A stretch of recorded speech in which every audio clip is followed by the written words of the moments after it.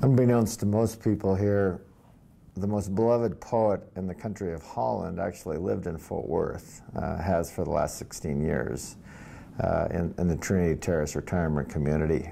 His name is Leo Vroman, who in addition to his literary endeavors over the years, was also a groundbreaking scientist, a Jew who escaped the Nazis in World War II, and the husband of a woman named Tineke, the love of his life, for a marriage that lasted almost 70 years.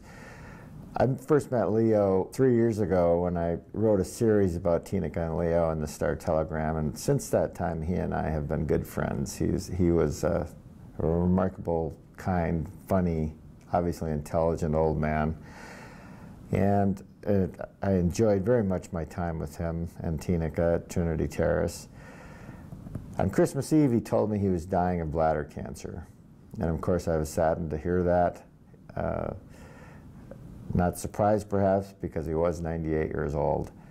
But I also recognized an opportunity, and I was curious myself, what would a person, a poet, a scientist, a philosopher, an artist, what would he be thinking as he approached the end of his life?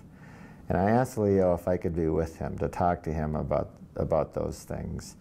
And he agreed immediately. I told him I wanted to write about it for the Star-Telegram, and his comment was, everyone's got to make a living. So you can see the results of our time together, an account of my time with Leo at the end of his days in Sunday's Star-Telegram.